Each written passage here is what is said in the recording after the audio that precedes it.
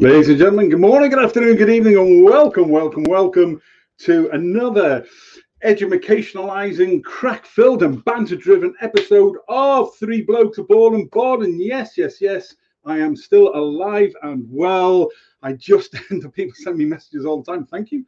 I am alive, I am well. I just end up producing most people's shows nowadays. But Monday, every fortnight on a Monday, myself and Kigo, and then on a Wednesday, once a fortnight, it is the Three Blokes, a Ball and Bod show. Thank you to everybody who has sent us messages in recent times about our plan changes over the next 12 months and your support for that and ideas and suggestions. More to follow in that over the next couple of weeks and couple of months. So on tonight's special allows me to be able to do one of the things I like to do on the Three Blokes, a Ball and Bod, our flagship show, the original show, if you like, to be able to look at different things, stories that are, I think, that need to be told, that we just need to scratch the scratch. I know what we're doing tonight, by the way, is scratching the scratch on the surface of the story of this club. And the guests tonight are going to tell us a little bit about that and their own thoughts and what they've been involved in. So it allows me to be able to do that. So I'm grateful to them. We'll introduce those in just a second. We are, of course, telling the story of Exeter Chiefs rugby and the journey of 10 years and some of the things that have happened to that.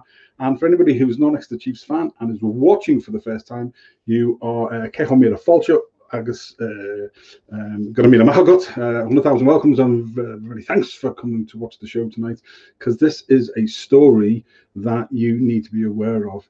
It is unsurpassed. Northern Hemisphere, Southern Hemisphere, I don't think people anywhere yet have understood exactly what this team has achieved. And I'll tell you why as I bring the guys in very, very shortly as to my journey, which started with them back in 2013 on a very, very bitterly cold, freezing winter night in the European Cup at Sandy Park, where we were well hosted, but Leinster still won. That's the only time I'll mention it tonight, otherwise the guys will come back on again. Joining me first of all is, as you know, you can see the logo up in the top corner, and we put a little bit about them on before. We like to promote small local businesses and people who are developing our Fan and Five tonight. So we've got 6 or 8 minutes, 5 fast sort of paced questions. A guy called Guy Roberts. Guy is a young entrepreneur, very, very inspiring man who runs Locker Stash Rugby. He's going to tell us all about it. Guy, welcome to the show, brother. How are you?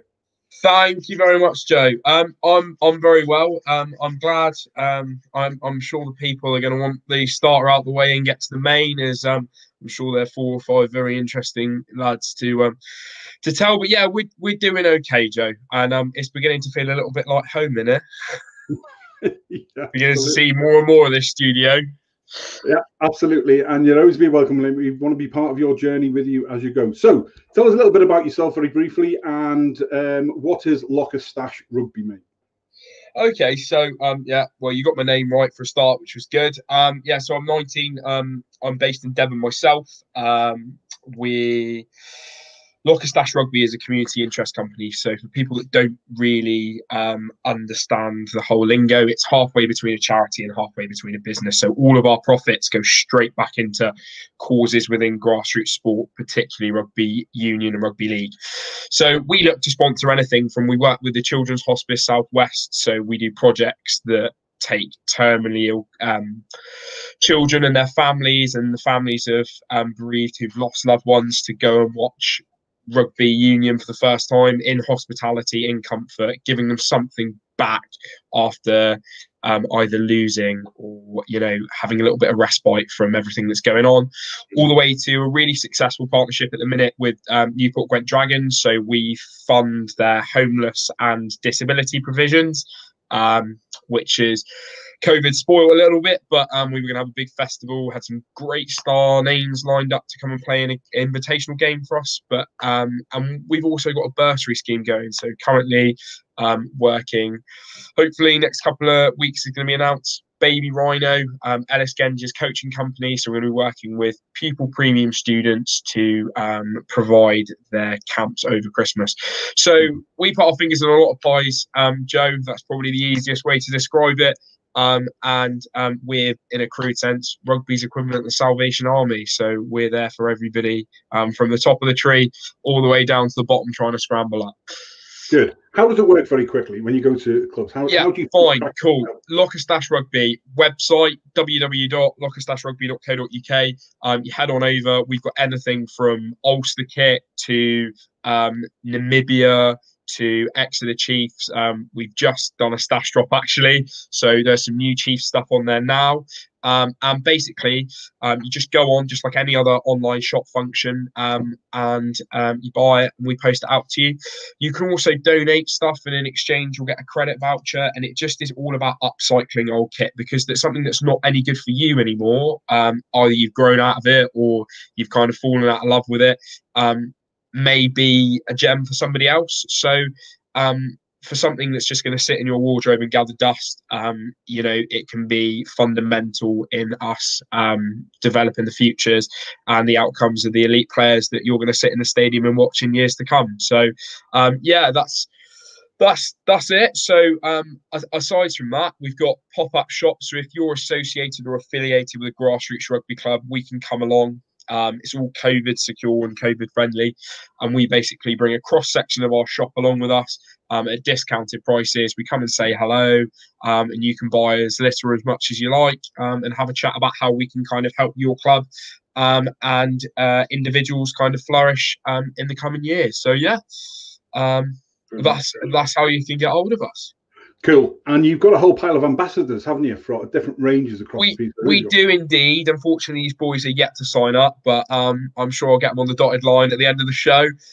You can work your magic, Joe. But yeah, no. So anyone from currently, we've got Sam Matavesi representing Fiji. We do a lot with the services. We've got Ed Pascoe from the Royal Navy. Kyle Moyle currently playing at Gloucester. And yeah, we've got some star-studded names, especially in the women's game, as we're all about kind of promoting that, and it's up and coming. So Gwen Crabb, big shout out to that Welsh international. So at Hartbury, and also Rona Lloyd and Sarah Bonner, who are playing in Scotland as well. So yeah. Cool. Very briefly, what's the next steps for you for Lockerstash? What's the next steps? So obviously mentioned Baby Rhino and the coaching, but we're looking for as many ambitious clubs. That we're not just for the elite. We're not just there for players that are going to be an ex-Gareth Steenson. We're looking for players who play because they love it. So if your club is in need of anything, whether it's kit, we have our own kit line, so we can do kit for you at subsidised rates. We're looking to do that. We're looking to launch our sevens team. So at the minute, we're compiling all of our young ambassadors and scouting around the country for all of the talent to put on a platform and a plate to say, look, here you go. Here's the next generation. Sign them up if you can.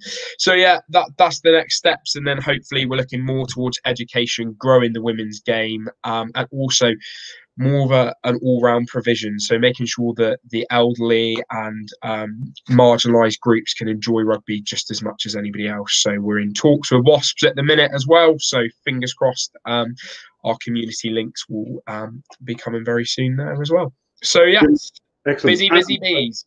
Yeah, absolutely. And just remind us again how old you are. So I'm 19 years young, but I'm going on 90 because as soon as I log out of this, I'm going straight to bed. Yeah, absolutely. Good man yourself. Listen, always great to see youngsters making a go of things. Absolute pleasure. So anybody who wants to know more about the community interest company, which is halfway between a charity and a company, and the profits they make after all sort of running costs and stuff go back into grassroots rugby, go to lockerstashrugby.co.uk. Or alternatively, social media outlets, Instagram, Lockerstash Rugby, and Facebook, Lockerstash Rugby. So depending on what age bracket you're in, pick and choose which one you like. But yeah, so we're always welcome to an email chat as well. So happy days. Great. But anyway, absolute pleasure, Joe. I shall love you and leave you. Goodbye, lovely people. Bye. Good luck. Thanks for that. Ladies and gentlemen, there we go. Guy Roberts, Lockerstash Rugby. Right, what I'm going to do is I'm going to introduce each of these, and by the time I finish introducing these, they want to meet themselves. Our first guest tonight is originally from Caerphilly, and of course, the great thing about this is they'll point out if any of this is wrong. The first guest tonight is from Caerphilly in Wales. He played for the Welsh regional side, the Dragons. He joined Exeter Chiefs in 2009. He played 244 games, scoring 137 points, and was capped by Wales at under 18. He can play fly half, centre, wing, or fullback. He is Phil Dolman. Phil, good evening. Evening, how are you? I'm good, mate. Thanks for taking the time, and great to see you again, mate. Seems like it's ages since we last saw you on the show, mate. Yeah, cool. It was a long time ago. Lots happened since then. Yeah, it has, mate. It's been a strange old year, but thanks for making the time to come on and to share with us tonight. Right, so joining us tonight, our next guest, to make sure I get them in the right order. He's originally from Harare in Zimbabwe. He played for Western Province and Stormers in South Africa. 7 years, I believe, at the Exeter Chiefs, played 91 games with 70 points. That's no mean feat. He was the centre. He's represented England at senior level. He is Don Armand. Don, good evening. Good evening. Did you say I played centre? Flanker. Did I say centre? Flanker. That's like, wow. You should have played centre. Flyer, mate. You should have played anyway. Thanks for having me on.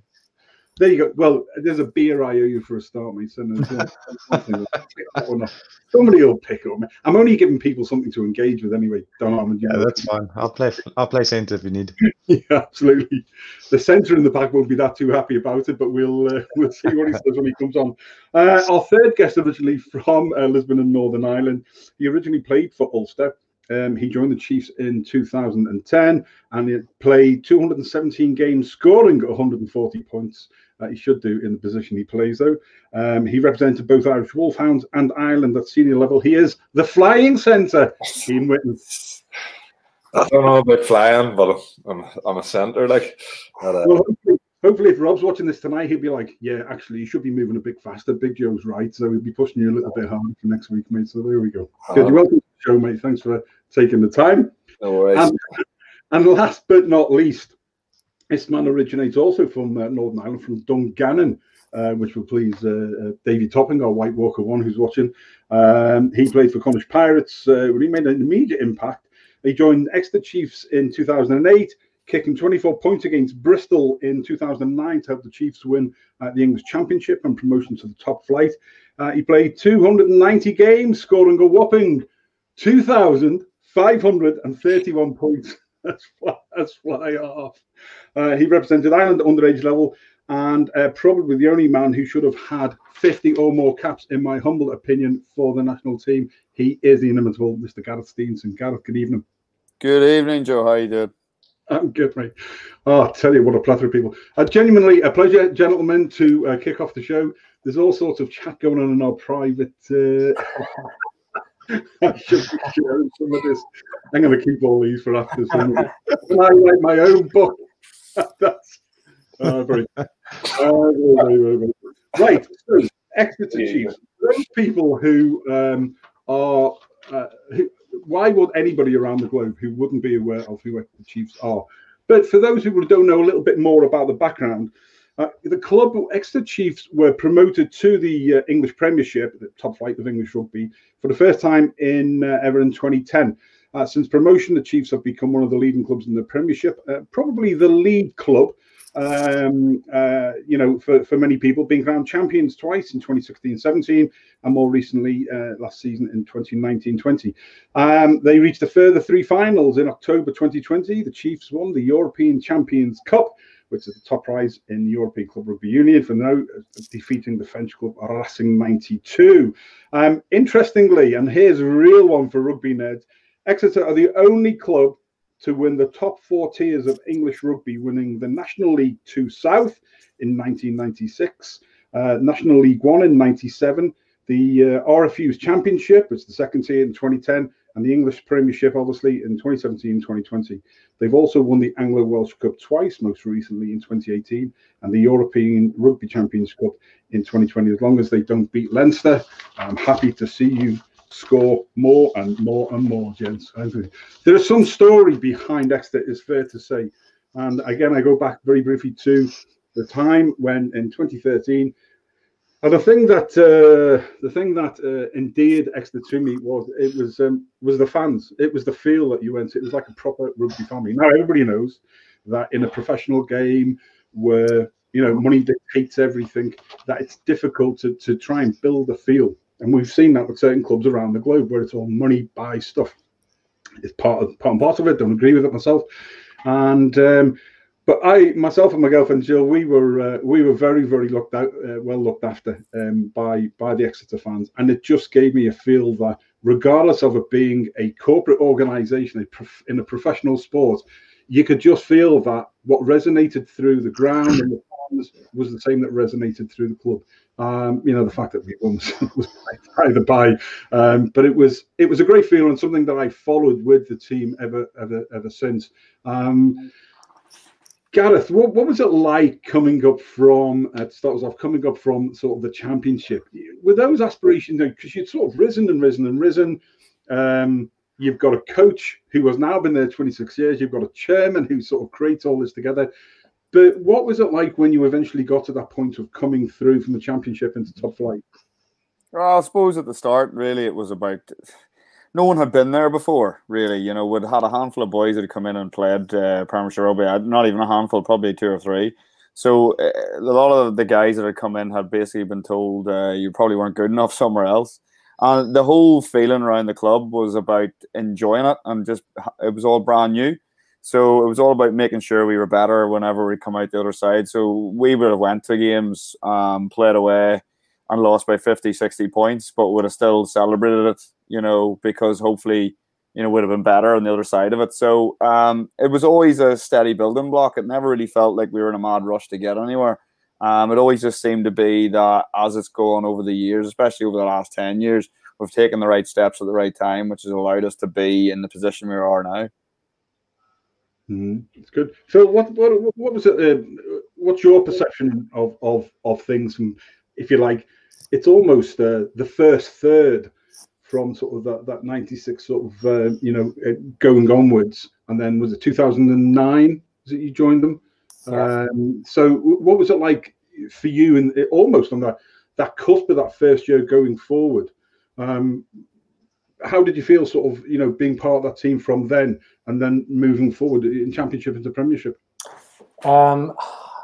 It's hard. I think we just kind of felt as if we were right, kind of in the here and now. Well, that's the way I treated it anyway. We kind of didn't. I didn't look too far ahead. I don't think the club were looking too far ahead. Obviously, they had plans to get promotion and move the club upwards. But I think, for me, I was just all about like being at a good club that looked like they want to do stuff, and luckily we did, and luckily I was able to play a bit of part in that, and we had a bit of fun along the way as well. Brilliant.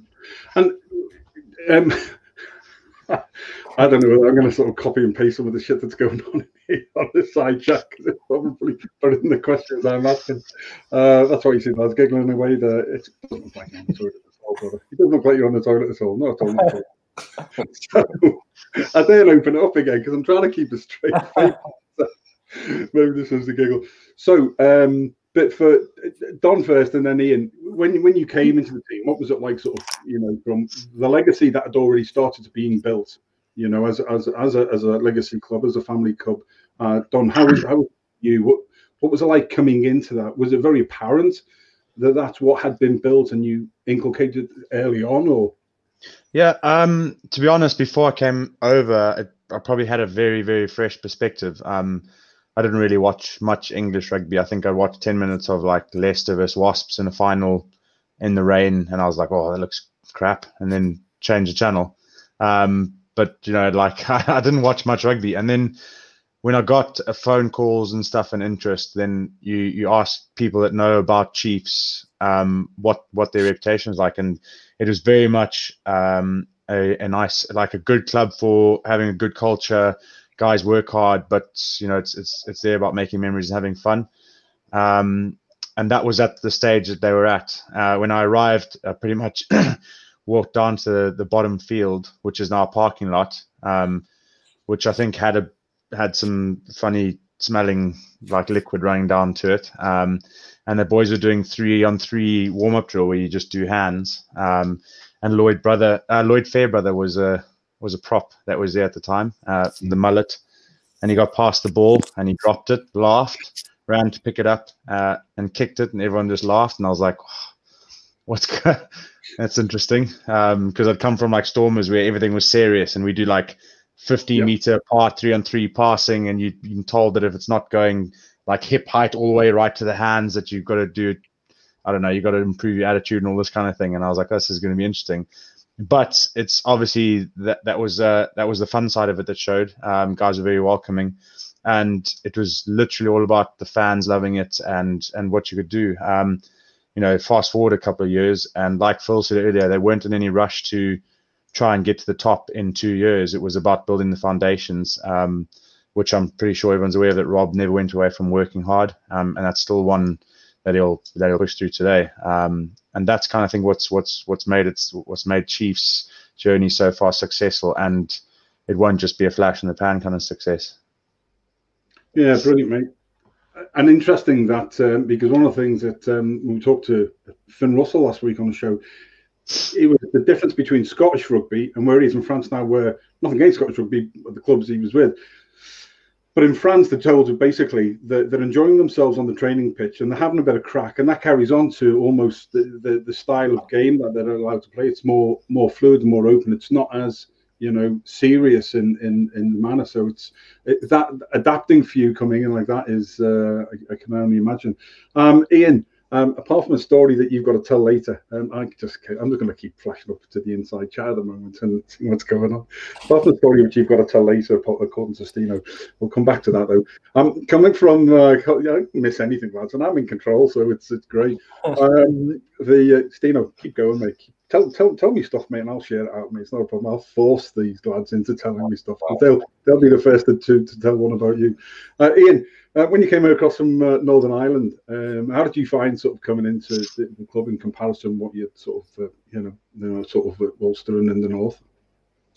I think similar to what the lads said, there's a big enjoyment factor about the place. So, you know, there's a big emphasis put on having fun and enjoying rugby, and I think coming from Ulster, where it's always I don't know what it's like now, but it was always a bit super serious. You know, we have to win every match. It was a bit more,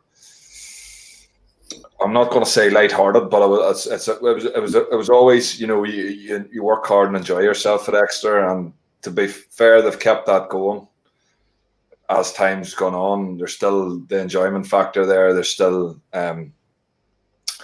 you know, have fun at the right times. But gradually, as things have gone on, it's become a wee bit more serious in terms of, look, lads, we've the potential to do big things here. So let's make sure we knuckle down and do it.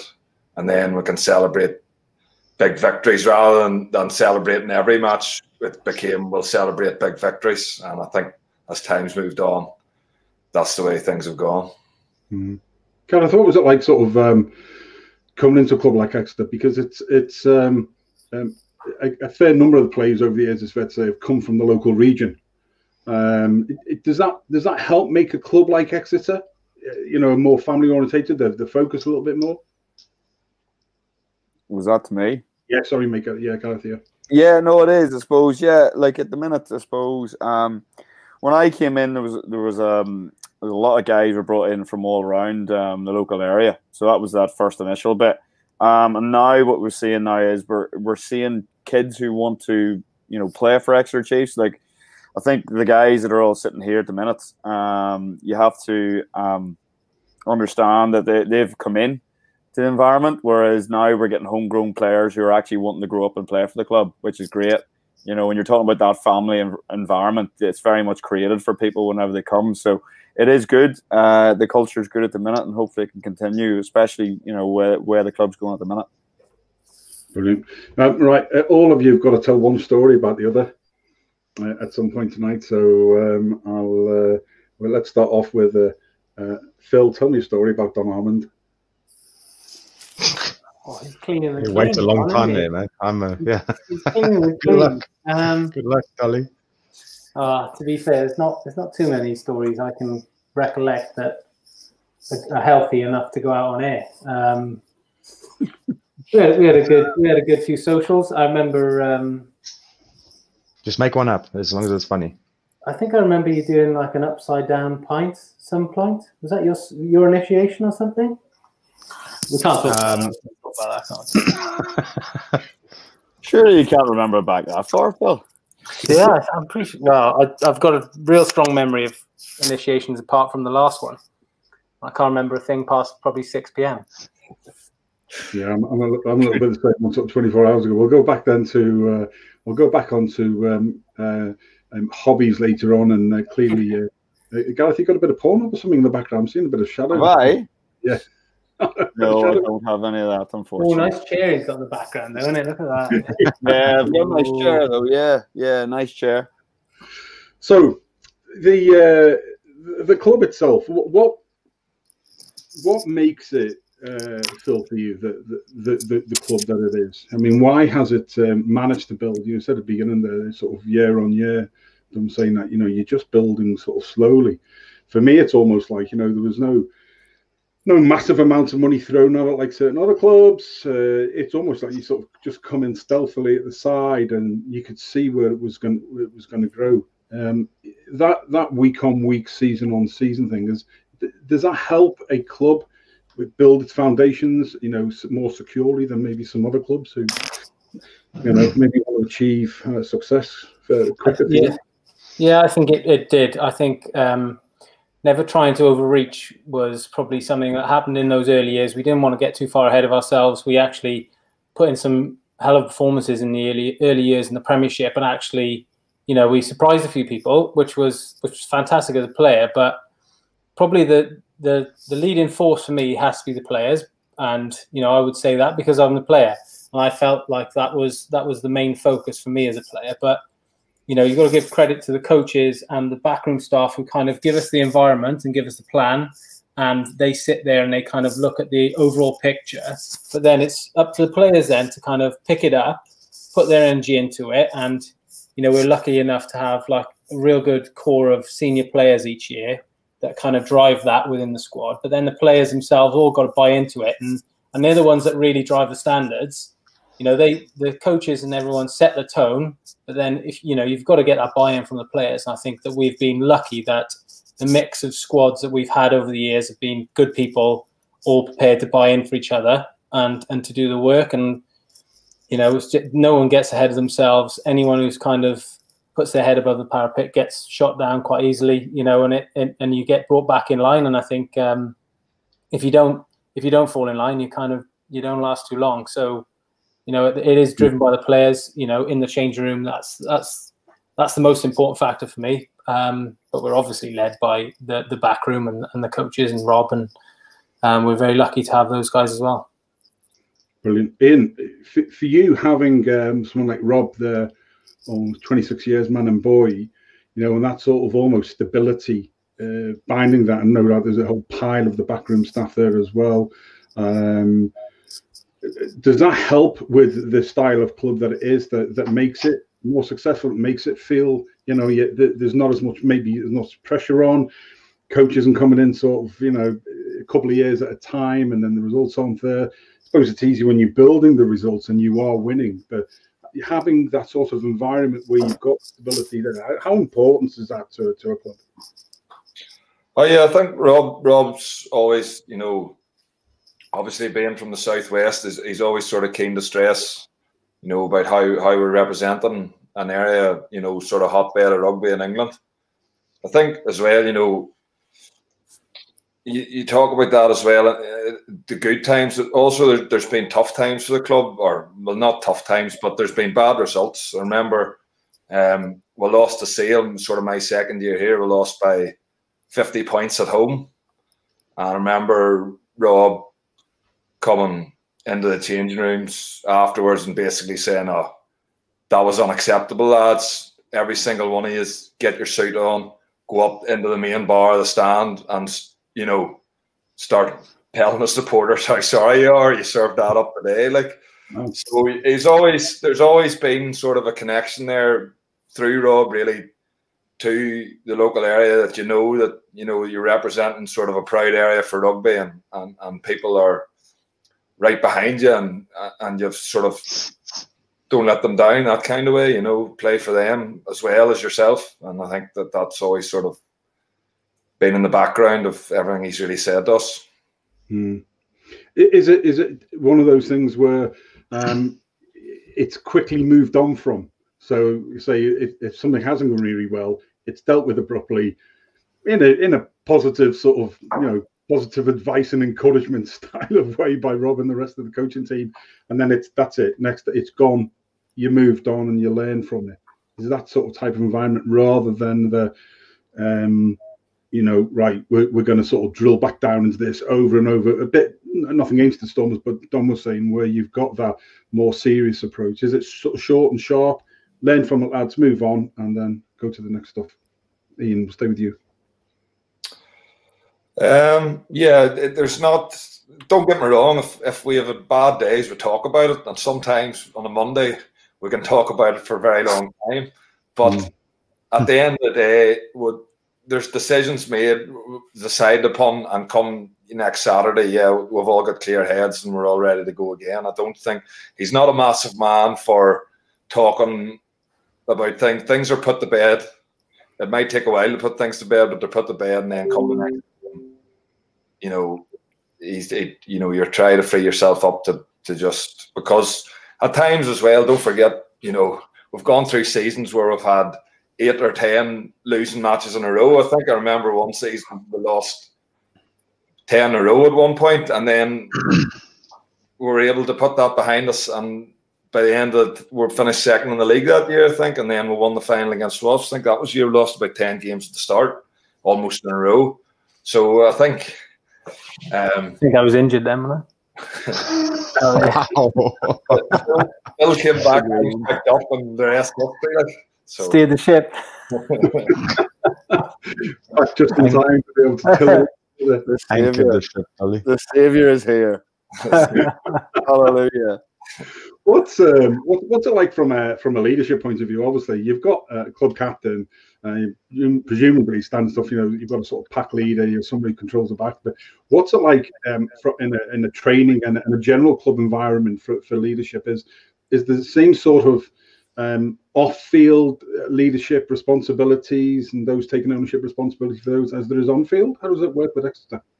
Yeah, there's loads of leaders within the group, I suppose, and it's changed throughout the years. And they're quite good at bringing young fellas into the group who potentially could be, maybe not potentially a captain, but in certain positions in the field. If you take a 10, for instance, it's a natural position to be a leader. 9s, pack leaders, all these sorts of things. So we're very good at bringing guys in to basically challenge them to be leaders, but it's ultimately it's not 2 or 3 blokes doing this. There's 10 guys there who could basically run that ship. We've guys who could step in and captain the side at the blink of an eye, which makes the whole thing really positive. We've got social leaders, we've got rugby leaders, we've got right across the board. So I think it's good, the dynamics we have at the minute, and it's definitely pays dividends on a Saturday afternoon or Sunday afternoon whenever it comes to play. Brilliant. Ladies and gentlemen, you're welcome to tonight's show. It's 3 Blokes, a Ball and Board from the ThreeBOD Rugby Group on our Exeter Chiefs special, looking at the 10-year journey. I'm joined tonight by Phil Dolman, by Don Armand, who's a flanker, not a centre, and by Ian Whitten. I'll never forget that. I'll tell you some second row these days. Second row these days. Well, he's looking fit and healthy enough that he could be. So there you go. And the great Mr. Gareth Thington.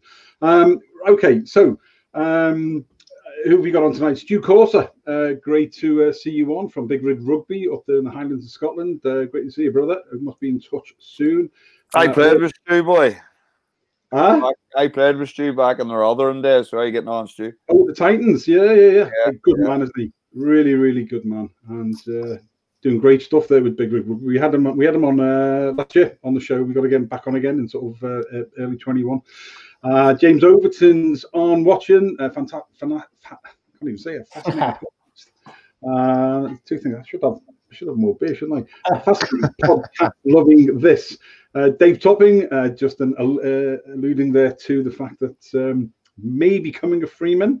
And be driving a sheep. We'll come back to that a little bit later. Gareth, I think. Who else have we got on? Darren Vincent's on. Good mate. How's it, Darren? Yeah. Schoolmate of mine. Man, haven't seen you for ages. Joe Lyons is on from Ireland. Was there for the 2017-18 European Rugby Cup game. Hand on heart. The fans, locals, everyone was so welcome, lovely place, and so much respect for the home fans. And yes, we still won. Must be an Irish thing, mate. Ian Gilbert, our ambassador extraordinary from Three Blokes to Madrid. Hola, Ian. A big fan of Ryan Caldwell, Chiefs 2014-15. We saw a lot of him at schoolboy level, famously punched by Paul O'Connell at an island training session. There you go. The stories and everything from the back in the days. Renan Stennekamp, one of our team from our Springbok and South African rugby show there. Exeter has become a giant, evening everybody from a summery South Africa. Don't be telling me it's 38, 39 degrees again. Lads, you're all welcome to the show tonight. If you've got any questions for Gareth, for Ian, for Don, or for Phil, then please stick them up. Gregor Galway, who is up there, one of our white walkers up in the north there. Grey fans, was at the Ulster Chiefs away game, even offered Korean rice. There you go. You can't beat that, can you? Here we go. Okay. So, highs and lows. Ian Witten, what's been the highest point of your time with the Chiefs so far? I think winning the European Cup, like, it's hard to get past that. You know, that's the top of the tree. Best you can do in club rugby, like. So I think just, you know, that feeling of having won that trophy, you know, running on the pitch at the end, dancing like a madman in a stadium with nobody in it. That's probably still the high point for me, like. Yeah, absolutely. Good. Don, high point for you? Probably also, I didn't play it, but I was Sure. for some reason it was just fantastic. It was the double, winning the European Cup obviously was massive, and then another massive effort going in the following week to back that up, and in horrible conditions in the game that we went either way, and just the whole couple of weeks pre and couple of weeks post that, it was just like those are the weeks that I'll never forget. Those are like memories that'll be made. Those are things you can't see on the field, and yeah, I did it the right way. Like we got to win the Premiership again, and I didn't really celebrate it well enough the first time. So, you know, that was, yeah, it was a really great high for me. Brilliant. Phil? Yeah, same really. I think just being involved in the squad really, and just being around the guys as they kind of progress through that end of season was just fantastic. You know, the way boys went around knocking off all these top teams, you know, big finals. I think, you know, that Premiership final where the boys went up and beat Wasps in an awful weather, you know, everything was against us. They kind of brought a massive leveler into the game, but boys stuck at it after a big week before as well. It's just fantastic to watch it. And just to be involved with the boys over those next couple of days and just enjoy each other's company and kind of reminisce on the year. Although it's been not great off the pitch, it's probably, you know, to be involved in it's been the best season I've ever been involved in. And luckily enough, you know, I got that opportunity. So it's fantastic. Brilliant. Steno, you've had lots of highs, like most rugby players, but you know, how does the double this year compare to maybe winning the first winning the first Premiership, or even scored on 24 out of 29 points against Bristol to put you up there in the first place? How do you measure your highs? Difficult. I have to be absolutely honest. I remember being back. Like I said at the start, it was like every step seemed to be the right time. And I've been quite fortunate to be there to see it. And the same with Phil, we've been quite fortunate to be there to see basically all of them. And that championship final was brilliant from the fact that, not because there were so many, you know, I was fortunate enough to knock a few points over. It was just the whole build up to it, the whole anticipation of getting promotion and, you know, doing something that the club had never ever done. Now, thankfully, you know, we've been quite fortunate to be part of a lot of firsts. You know, I think we've done most firsts that you can possibly do.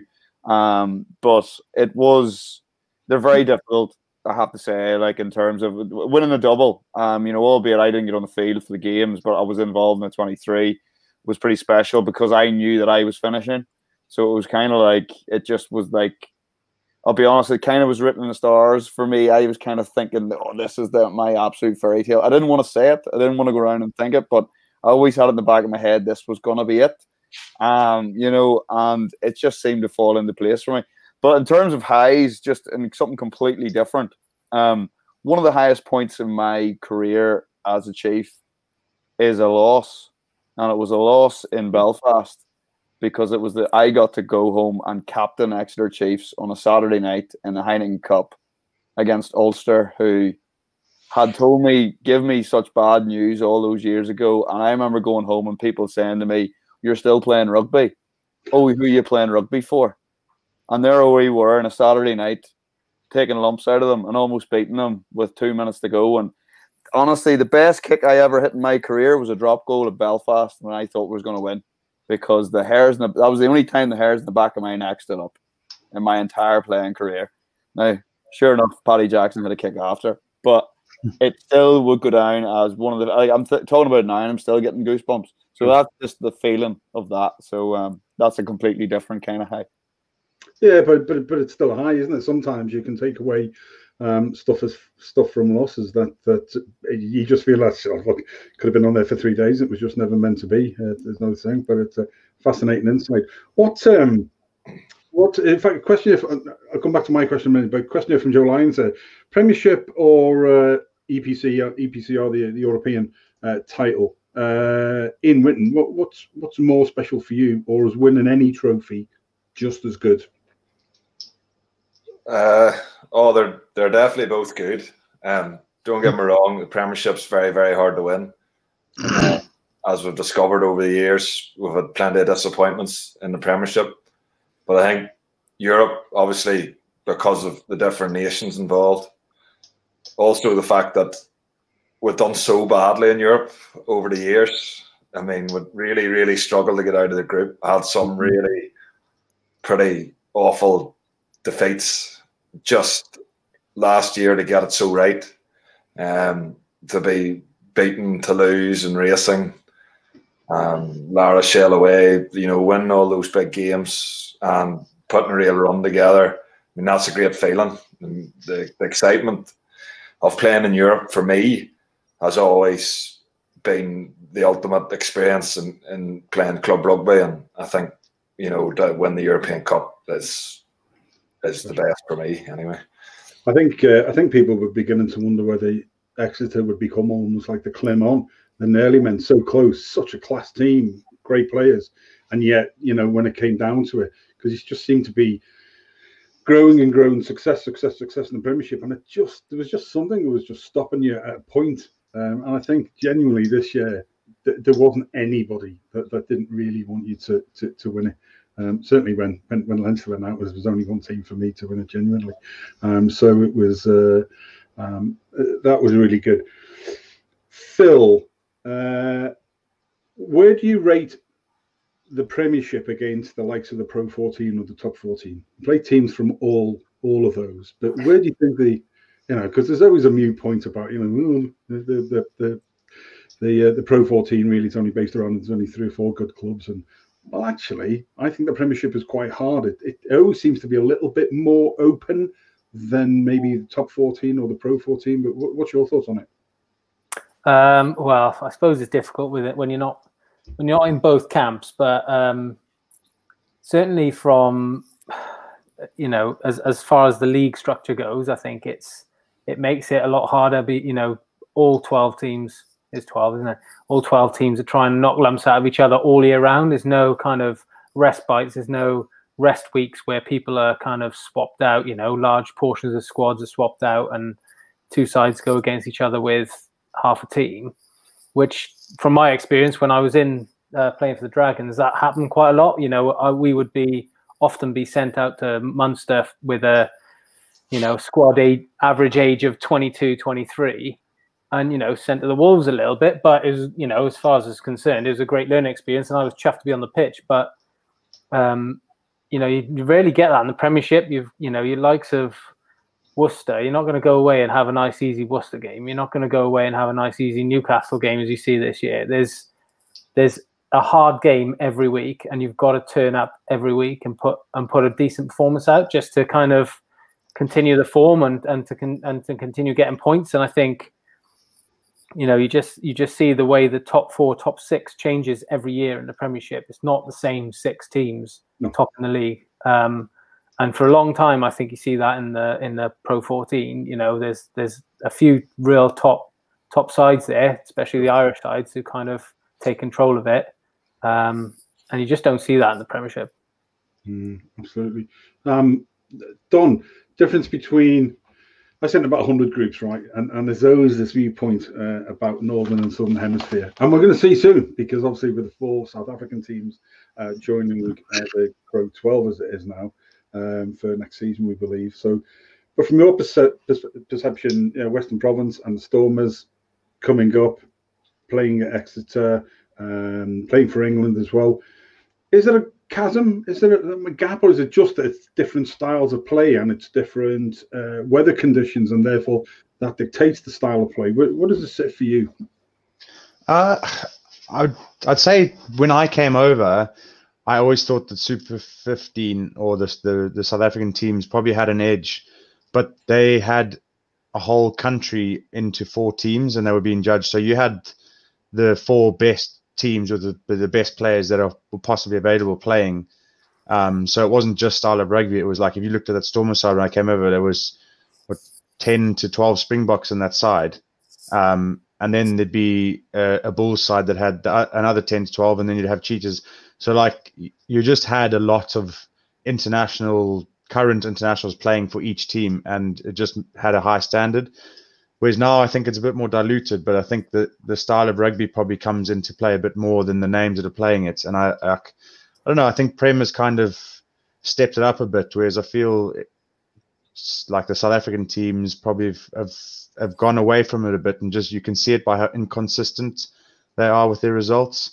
You know, you get Bulls that have Jake White coming in, they have some good games, but then they also lose games that you're just like, how are they losing those games? Whereas Prem, yes, you do get games that guys lose, but on the whole, you can kind of tell which team should be winning games or where it kind of lands. But I mean, still highly competitive.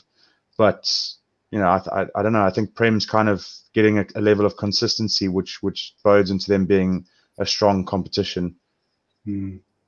Brilliant. It's been a difficult year this year. We just heard that sort of Championship rugby is coming back, but with adapted rules.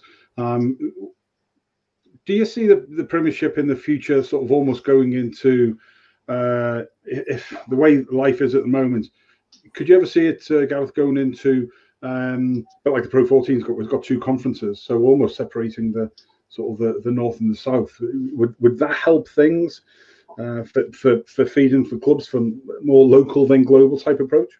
I don't know if it would go North and South, if I'm being honest. I can see a ring fencing. I can see that happening. Just with, like you just said, in terms of, well, you know, the times we're living in at the minute and the way the Championship sort of is, and what clubs could potentially move up into the Premiership. You know, they've got to have the grounds and everything in place to do that. And as much as I would not want to see that happening because of the product that we are, but technically, you know, if there was a ring fencing, there would be no Exeter Chiefs, and you would never want to take that away from a club who has ambition. You know, you could literally, you know, I think we were 4 leagues down at one stage, Exeter Chiefs. You know, so why take that opportunity away from some clubs who have got dreams and ambitions? And you know, if you get the right infrastructure in place, you know, you can achieve things. But unfortunately, in the times we're living in, it is a realistic possibility that could happen. Now, albeit it might happen for a couple of seasons, which might be good for the game to try and sustain. But I would be very much hoping that we can keep that promotion relegation thing. But in terms of the North-South thing as well, I can't see how we do it. Really, that's my. I'd hate not to see rugby in, you know, in Newcastle or in Manchester. You know, we've got to keep growing the game. Yeah, we do. I agree, and I'm a big fan of a lot of local clubs feeding all the way through. So you know, it's like if you know, sort of, it's almost like you have a club affiliation. In fact, you have that in like Leinster, for example. They have a local club affiliation for each player. Do you have that where you could, a bit like Dan Carter went for Southland, isn't it? Do you have a lower club affiliation that you were with, or do you not have that? It wouldn't be like the sort of thing you were explaining there. That's similar to what we'd have grown up with, me and Ian. I'm sure Phil was the same in Wales, where you'd have an actual club that you were affiliated. I was affiliated in Dungannon. Ian would have been Ballynahinch. And you know, so I think now it's more for young fellas who get the opportunity to go and play. So our lone sort of clubs would have been traditionally Plymouth Albion or Cornish Pirates, where we would get our young fellas who would get the opportunity to go and just play, because it's very important for their development at that stage. Or guys who aren't getting a lot of rugby, maybe slide down, get a couple of games here and there. But in terms of, you know, that junior club, because, you know, the standard of the junior clubs around us really realistically are quite low down in comparison to the Premiership. You know, we don't really have guys sent to that. I think the lowest is maybe Taunton, a few are there. So, yeah, that's where we're at. Sidmouth Row is looking out for some good players, mine. Forgot about Sidmouth. Yeah, they need a fullback. Yeah, they do. Good one. Top coach though. Top coach. Well, Ian, how can other clubs learn from the Exeter journey? Because, like I say, I mean, it's not, you know, it's not blowing smoke over Exeter or any of you, but it is a remarkable journey through all of those stages and through on a 10-year. And because this question leads me on to something else, but how do you what can clubs learn from what you've done and how you've done it? Don't tell them, Ian. Our secret. Yeah, I have to be careful how I answer this. Talking that.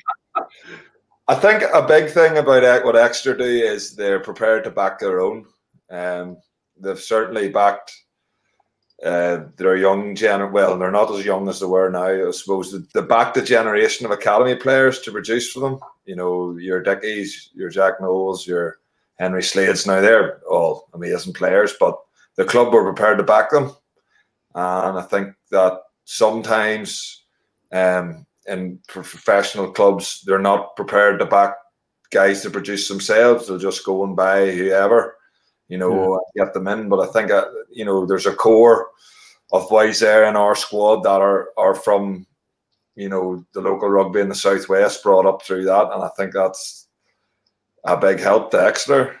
And I think as well, you know, if you're building, obviously, you know, we have had, you know, sort of the big name signings, your Stuart Hoggs, your Dean Mums, as you've gone along. But he's also been prepared to look in the championship, to look at in other countries and find guys that maybe are under the radar a wee bit as well. And I think guys like that have helped him too, you know. And then now he's been able to add, you know, your Stuart Hoggs and your Johnny Greys and boys like that on top of it. So I think the key thing is probably not to just try and buy a team. He's probably built slowly and smartly, like. Superb. Don, we started the season off well again now. Where do you think Exeter go from here? How easy is it to keep it and, you know, building that legacy? I mean, there's nowhere else really for you to go. But so we're next 2 to 5 years. What keeps a team like Exeter on the top? I suppose we'll find out in a couple of months. No, it's obviously a challenge because it's all uncharted territory in terms of the club, the mentality of like every year we've gone through, the coaches have kind of, because I mean they obviously set the mentality, intensity, and that kind of thing, and feed it down, and everyone picks up on it. But you know, you look at our previous years, we've always learned from how the seasons ended, whether it's losing a final, winning a final, and then gone and learned from that and moved on the next season. So this is very much we're going to do something and at the same time learn from it, because we're going to have to do this again in the future, if that makes sense. Sure. And kind of know that what we're doing is the right thing, but still learning, not thinking it's the only thing, if that makes sense. Yeah. So we obviously want to go after it again. That's the only thing you can do, is go after it and defend your title that you've got. And it's not about being complacent. It's not about avoiding the complacency. Like, we haven't really chatted much about avoiding just being happy with what we've done. It's more just been about going after it again. So it's kind of like, we're not trying to avoid the negative. We're chasing a positive again, which I think is quite key, because we want to win it again. You got guys that are hungry, because there's a lot of guys that weren't involved in that, because our team, our 23 is pretty consistent for the last couple of weeks, and I think that's where you kind of got to play on it and get the guys that kind of tasted what the glory is like without being fully involved, thinking, I want that, putting them in and making them push for place. And I probably think the internal competition will probably be the way forward. And our guys, I know, notoriously respond very well to internal competition. It's got us where we've got to today. And yeah, I think apart from that, there's not much else that can be written down in a formula and said, go this way and it'll work. So yeah, it'll be an interesting season ahead. Absolutely. I'm just about to pick up a copy of Robert Kitson's X-Men, so I'm quite looking forward to reading that and sort of finding out a little bit more about some of the things we haven't been able to cover tonight, or I couldn't find out. So what about the future? Gareth Steenson, you're a busy man. What's the future hold for you? What do you see the next couple of years for you? What are you hoping for? For me personally, it's obviously going into the coaching setup is kind of just learning. I'm very much a novice now in the office. And I'm sure the guys will probably say it to you as well. Over the first month, I've been pretty poor, but it's about trying to just learn as I go. I want to be successful. Obviously, I want to hopefully give my knowledge as much as I possibly can to a lot of the younger guys coming through. Even through to the women's setup as well. We have now at Chiefs, so I'm enjoying what I'm doing, and I think that it'd be great that if the club can go forward. And for me, I'd love to be part of a coaching team that wins another double, so that would be a completely brand new thing for me. And, that's what I want to be part of. So I'll be doing everything I can to help the guys as best I can to achieve that.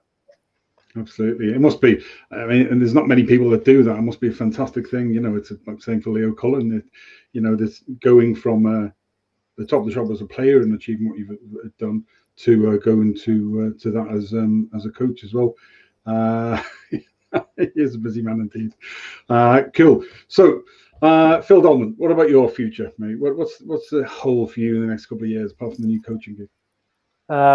Yeah, a bit of coaching. I'm the lucky one. I get to kind of sit back and watch these boys do their thing now. I get to sit on the sofa, criticize the lads, pretend I've been there, done it, go to the pub and be that annoying bloke in the corner. You know what I mean? It's like I get that chance to do that.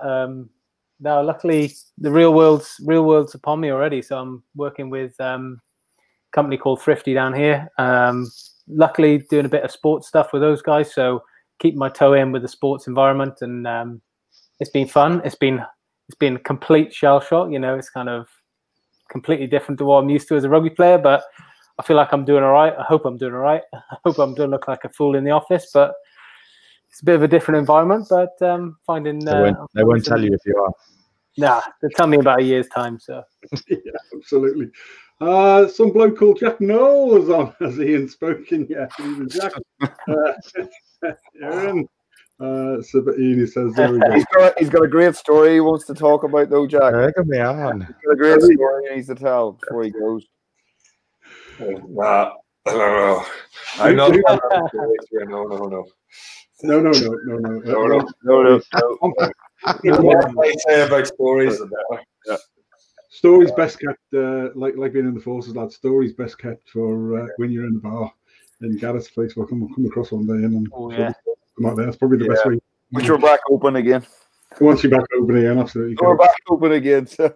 Yeah. Look, it'll all return. It'll all be good, lads. It will all be good. So, Ian Whitten, what about good start to the season for you? What are you hoping for in the next sort of year or so for yourself personally? I don't know. Haircut. I don't know if I got older, like to set myself too many targets. I just try and stay fit, try and stay involved in the team, and then we'll see how we go from there. doesn't get any easier as you get older. You've got to fight hard to stay fresh. So that'll be the key thing, staying fresh this season. It's going to be, like you say, 30 odd weeks in a row. Staying fresh will be a big thing, and just, you know, keep pushing to be involved, and hopefully we can have big games at the end of the year. Yeah, absolutely. Lads, that's an hour, so it's time to wrap up. I'm afraid. Huge. I'm just following. God, just following the last little bits of the. John's doing nothing for 3 years then. Well, I tell you, I think it. In fact, there is one final question. Was it, Stina? What's the difference between sort of in big championship games between? What does the crowd really do to not having a crowd? You know, I can't really imagine what that must be like. So, really, Gareth, we'll start with you just to finish off with. Well, how did you find it? How, as a player, do you lift yourself in that type of environment? Or was it easy to switch off and it's just the game you're focusing on? I suppose, you know, recently it has literally just been the guys in the field. So, and the good thing is as well, when we've played at home, especially, we've had the non-23. Anybody who hasn't played in the game, they're there in the crowd, and actually, you know, they're quite inspiring. They make plenty of noise, as much as they possibly can. I suppose the biggest shock's probably going to be whenever people come back, because, you know, we haven't played in front of a crowd now since March, or, you know, February, whatever it was. So it's going to be interesting for the guys whenever I actually get a crowd in. We're very excited about getting people back in as well, because, you know, they've missed out on some of the biggest days the club has seen, unfortunately, over the last little while. So hopefully next year they'll get to experience it all again for the second time round. Yeah, good. Well, listen, lads, we wish you all the very, very best. It's been a pleasure having you on. Pleasure listening to the side chat, reading the little side chat there. To everybody who's watched this tonight, thanks very much. You've been most welcome to Three Blokes Ball and Board. As ever, come and join us. We're not allowed to use the L or follow word because Facebook doesn't like that. But come and join us at Three Blokes Ball and Board for all the latest updates and lines. We've got a whole pile. We've got 5 or 6 shows next week, so there's a whole pile of stuff happening there as well. I'd like to thank Phil Dolman, Don Armand, Ian Whitten and Gareth Steenson for your time tonight. Scratch the scratch on the surface, methinks, about Exeter Rugby. I do look forward to reading the book, The Exeter Men by Robert Cutson, and see where we go from there. But wish you all the best, lads, for the rest of the season, and for your new projects and ongoing projects and the new coaching stuff and the bar opening up again. And, you know, for playing, lads, stay safe. I know it could be a relatively short career. It is great too, genuinely, to see a club go from something to the very, very top of the shop in a 10-year journey. I've been Big Joe Shep, Gareth, Phil, Don and Ian, thanks very much for staying in the studio when we close down, and we'll see you all again soon, lads. Thanks very much. Lads, everybody's been watching. There's just one final message. Obviously, I get messages on here. I get tons and tons and tons of here. And so to the one over for Jared, just to allay any fears, mate, it is a whiskey tumbler, but it's only beer, mate. It's a posh beer on a Wednesday night, mate. Even I can't suck whiskey that fast. Anyway, there we go. Until next Monday's show, which is the Keegan Big Joe show, I've been Big Joe Chef, and thanks very much for supporting us on everything we have done. Until then, stay safe, wash your hands, got to mean a maha, got to slangafol.